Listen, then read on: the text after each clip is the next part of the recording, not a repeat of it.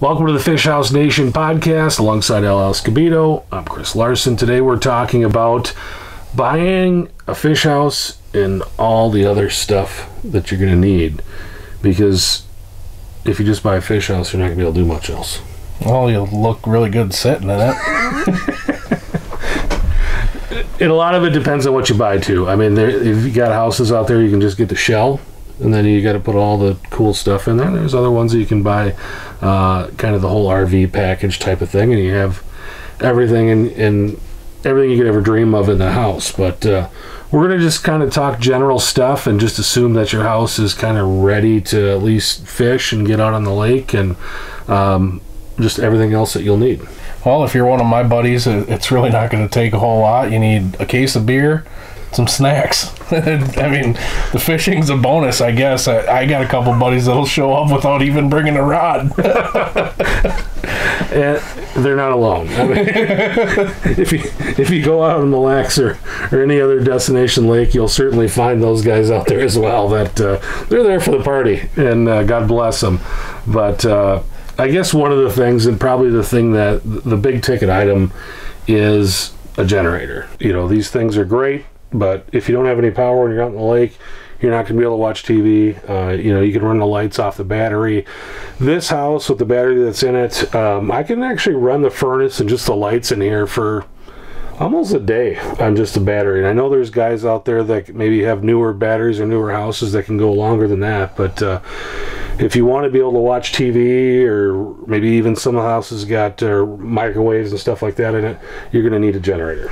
Well, even just going back to the simple fact that your battery will run for a day for you if you absolutely need it, but it's always nice. I mean, we're talking ice fishing season, so it's not like if your heater goes out, obviously propane is one thing. You always want to make sure you have plenty of propane with you, but a lot of these houses do use electricity to make that furnace actually work.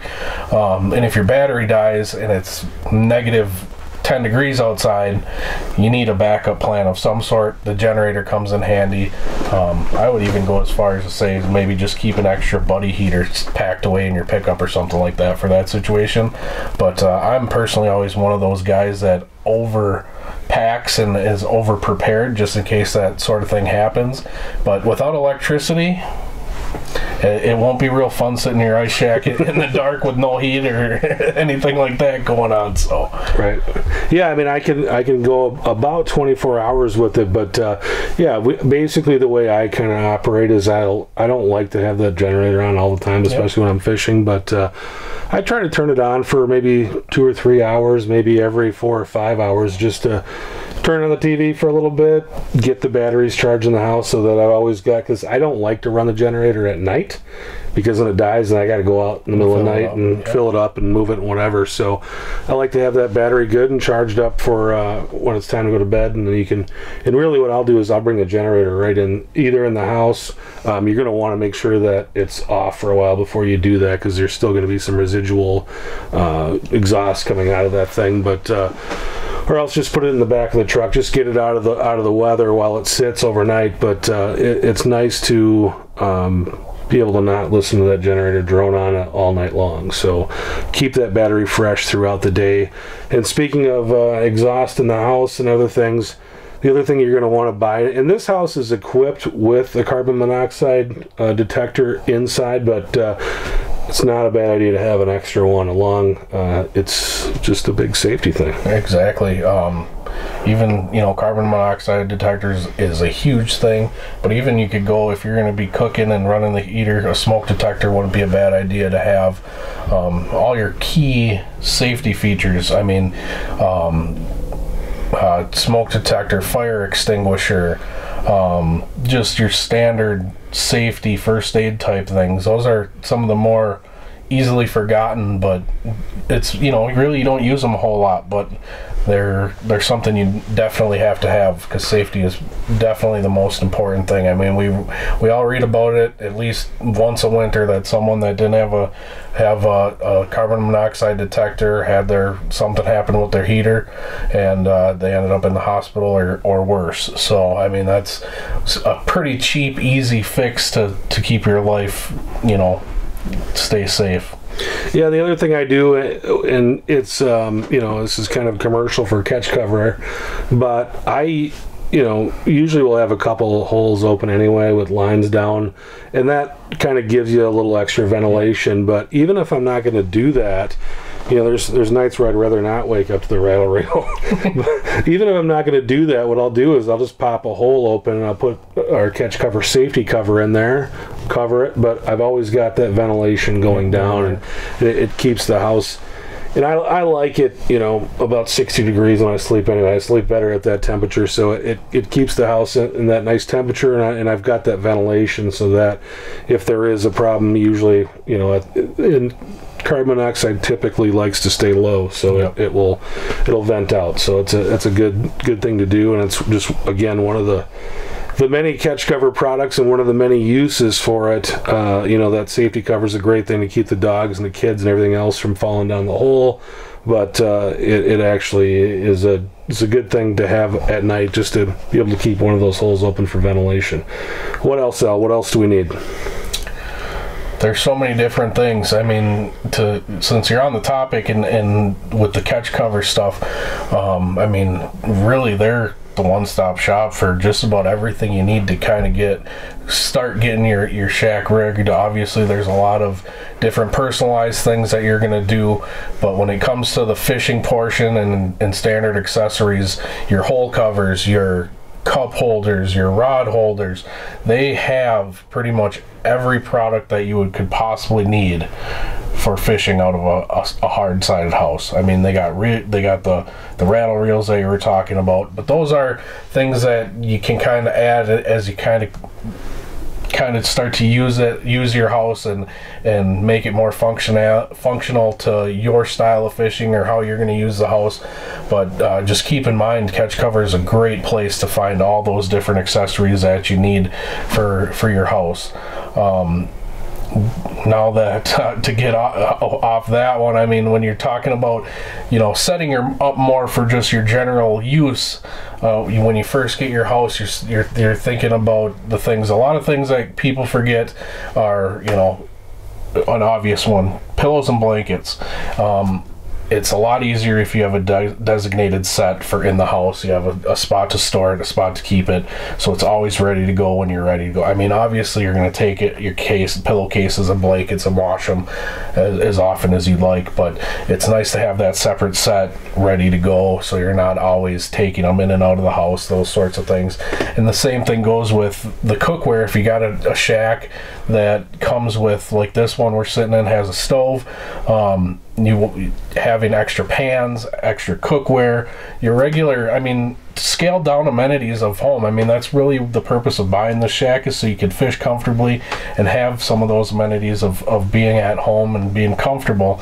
Well, you just got to have a scaled down version of those comforts with you all the time. On top of that, if you don't have running water, jugs of water for washing your dishes, a 5-gallon bucket, maybe a toilet seat for that 5-gallon bucket. There's just a lot of little things that often get overlooked, and trust me, if anything we mention here today you forget about it, you'll think of whatever you need, because everyone's a little bit different too.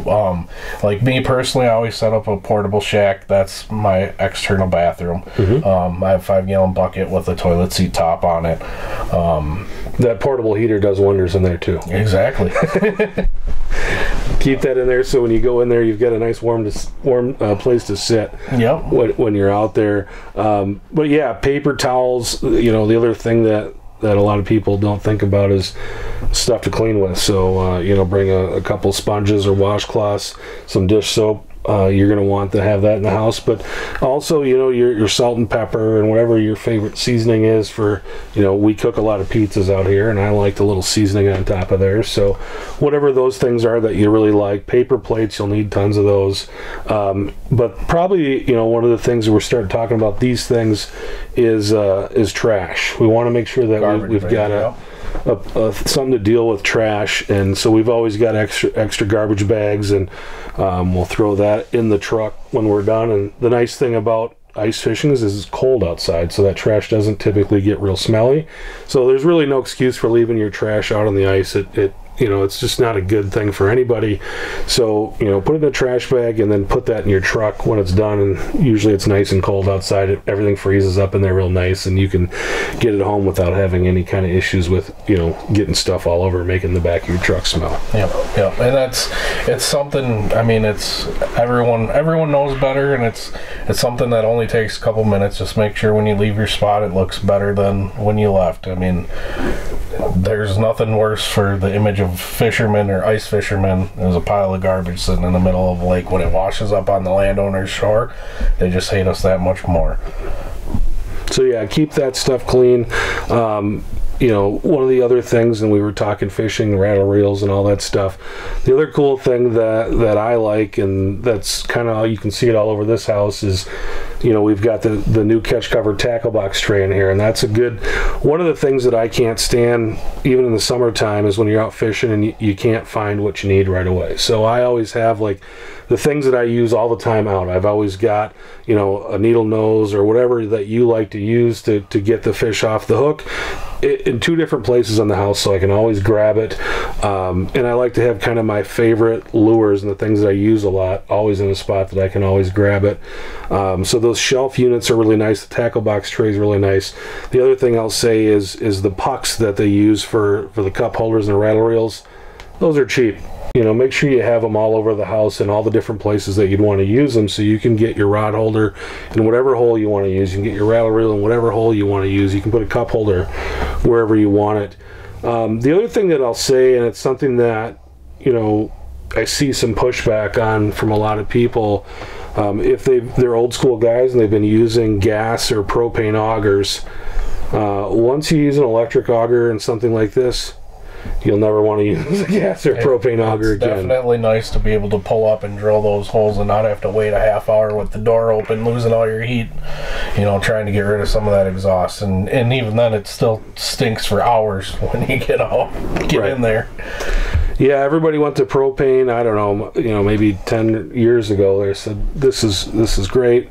Compared to gas, it was. But once you start drilling holes with electric, you won't want to go back. And when you've got, a lot of guys, if they fish Lake of the Woods or those places where maybe you're fishing 30 inches of ice on a regular basis, think, I like to have this propane because I can always, refuel on the ice. Well, when you got a house and you've got your generator and everything running, you've always got power. Yep. So I think electric auger, if you go with a drill adaptive or if you go with something like an ion, it's just so much nicer in houses like this. So just consider making that investment when you buy a fish house as well. Definitely, that is another one that gets overlooked. But I'm going to take a step back even further yet. Okay. We're talking about, you just bought your house, you're getting it all geared up. The one thing to think about as well is, what do you need to get this thing from the lake to the house? Or if you have a problem, put yourself together a little travel tote, just keep in the back of your pickup or somewhere in the shack when you're traveling. Have a few tools, screwdrivers, a socket set, a grease gun, just some of the more common tools that you would use, that if for some reason you have any sort of issue, that you can easily fix it. Just having a tote like that along could solve a lot of headaches for you. And to me, I mean, when you're traveling and towing a long distance, you want to make it as easy as possible if you run into an issue to solve that problem, instead of having to unhook the shack, drive to town, go buy a couple tools, come back, hook up, find out you bought the wrong sockets, you needed standard and not metric, or blah blah blah. And when you start getting up to like your Red Lakes or Lake of the Woods, there's not a whole lot of places up there anyways. Now you're knocking on ice shack doors looking, hey, do you got this wrench so I can fix my heater? This thing broke. I always say, as far as that goes, I have a tote, like I said, with my tools. I have a jump box, a battery jump box for the vehicle. I charge that every time before I go out. Socket set, a miscellaneous mix of screwdrivers, miscellaneous sets of pliers, and really that's all I have for tools. I mean, then I always have a multi-tool or a knife in the tackle box.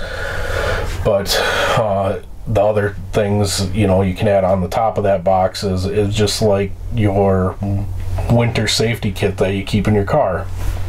Extra blanket, you know, flares, just simple safety things like that you wouldn't really think of using, but if you have them and you need them, it's a great thing to have. Yeah, the other thing that I'll tell you that I always throw in the truck when I'm out pulling the trailer, really, whenever I take a long trip, even in the summertime, I've got a jack that's about, I don't know, 2 feet long. It's not the size of a floor jack, but definitely a lot better than what you'll find in the back of your vehicle. And that thing will come in handy big time, especially, you know, trying to use those little scissor jacks that you get in your car in the wintertime is not a lot of fun. So those things, and I've actually used it a few times, and having that with is just so much easier than messing around with those little scissor jacks. Well, it's not just for the purpose of changing tires and stuff like that. Sometimes you need a little bit of help.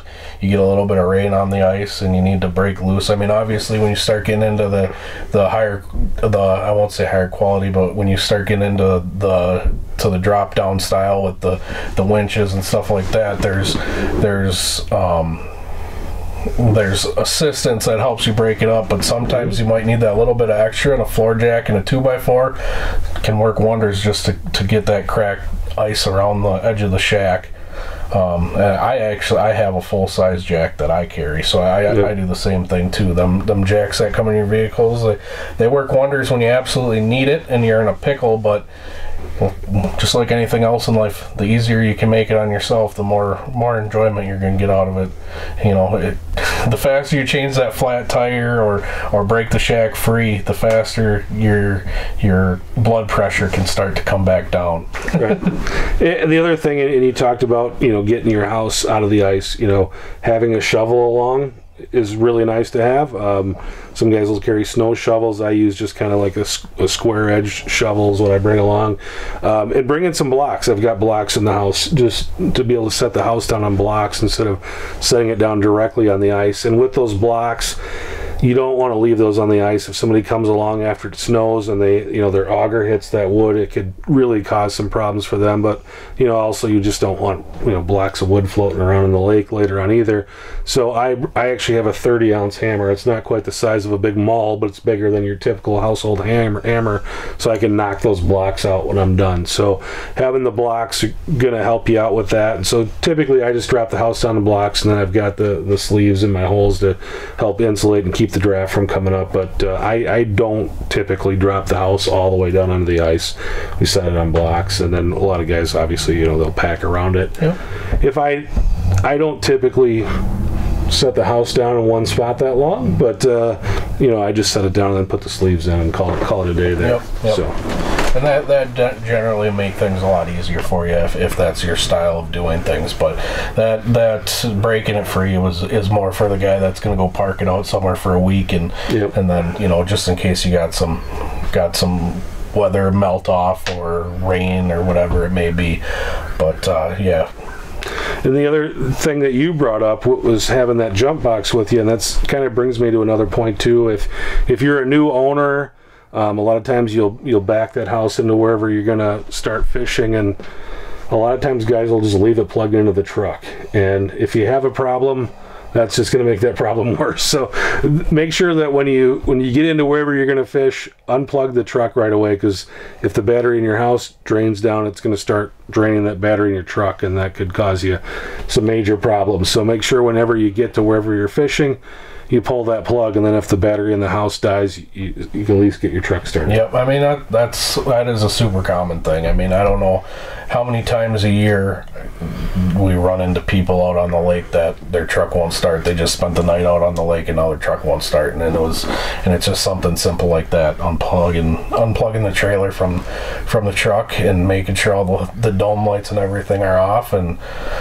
having a jump box just helps. You know, another one of those backup plans. They're fairly reasonable priced. I mean, you can get them for less than $100, the real small ones.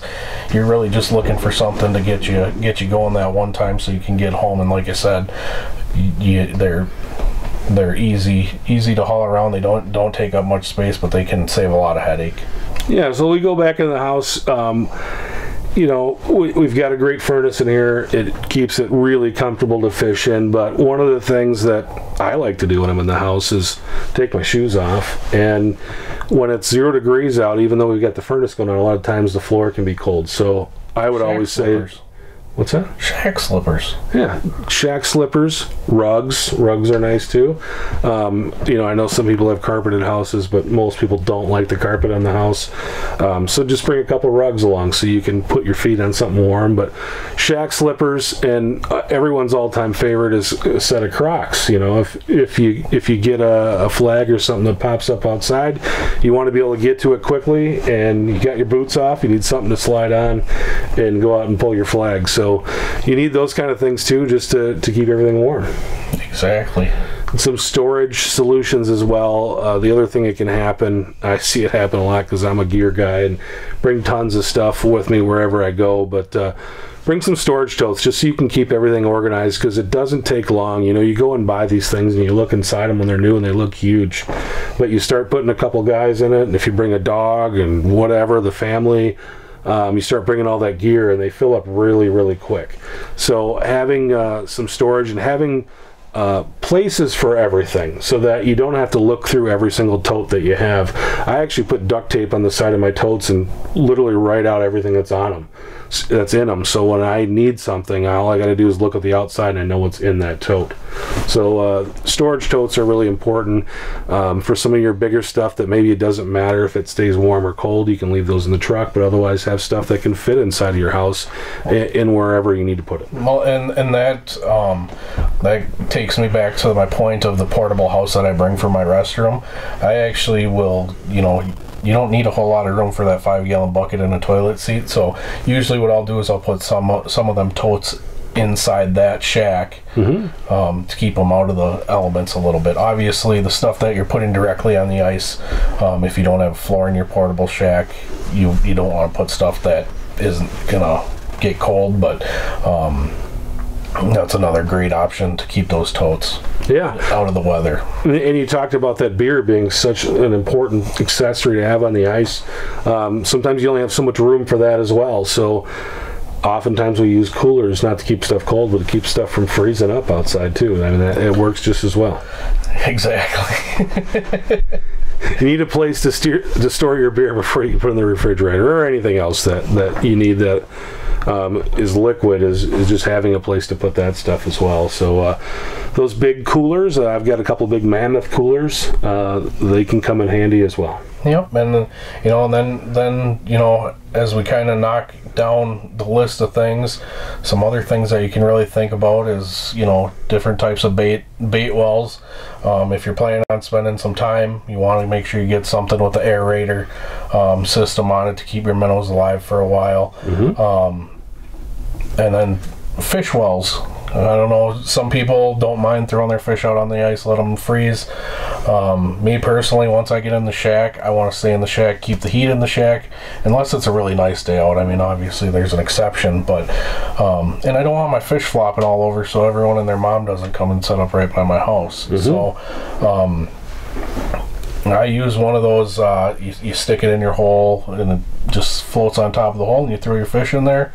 Keeps them nice and fresh. If you want to bleed them out, you can bleed them out, however you want to do it. But doing that is, number one, you're not going to get them to freeze in your bucket. Usually, you know, you're going to be moving that thing and shifting it around so those fish don't freeze into the hole. But it keeps them fresh, keeps them limber, and it's something that a lot of people don't really think about. I mean, it's an easy fix, just throw your fish in a 5-gallon bucket, whatever, but I really like those in the hole type of fish.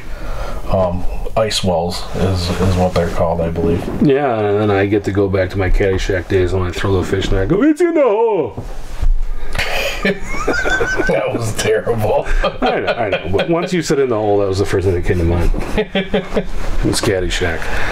But you know, I think we've gone through just about everything that we could think of. You know, and if someone out there thinks of something else, they can always reach out, give us more ideas for more shows. For sure. we're not quitting this, are we?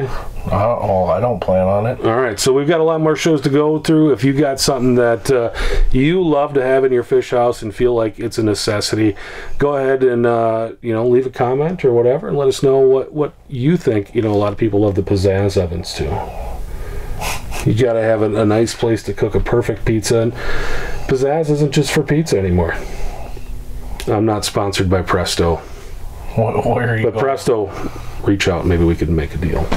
That sounds good to me. Everybody needs a good place to cook that pizza. So exactly. People dig the Presto oven. Oh, I just thought of something. Coffee. Yep, everyone, you definitely need coffee, especially if you're going to drink that case of beer in one night. Yeah, exactly. The next morning, you're going to need the coffee. So think of either a coffee maker. Again, with a coffee maker, typically it's something you need to plug in. A lot of times it's something that draws a lot of power to heat that. So a lot of guys just like to boil water, and they'll have the Starbucks instant stuff is awesome. I know Hoity-toity, jeez. Steve Ranella takes it wherever he goes. And I mean, they'll be up in the Alaskan bush drinking Starbucks, and I was amazed at how great it was. A couple guys I went fishing with about a year ago introduced me to the instant Starbucks, and it is really good. I don't know if my wife would ever be able to look at me the same if I'm drinking instant Starbucks while ice fishing. It's the best instant coffee you'll ever drink. The other thing, and if you think the Starbucks is hoity-toity, but the French press coffee, it works great for a fish house because all you need is the boiled water. You put it in the French press, it comes out with some awesome coffee. So think about that as well. It doesn't draw down any power, but gives you some delicious coffee. I mean, really, if you're going to start talking about coffee and going back to the cooking, something, if you ever want ideas for what you'll need while you're in your shack, it's never a bad idea just to go walk through the camping section and take a look at some of those. A lot of that stuff will work great in your ice shack during the winter time. There's all sorts of different types of camping style coffee makers. There's waffle percolators. You name it, they got the old school. Yeah, so that's actually a grand idea, and I actually did that a couple weeks ago. I was walking around. I'm like, I'm going to go through the camping section, just see if there's anything I need for the fish house.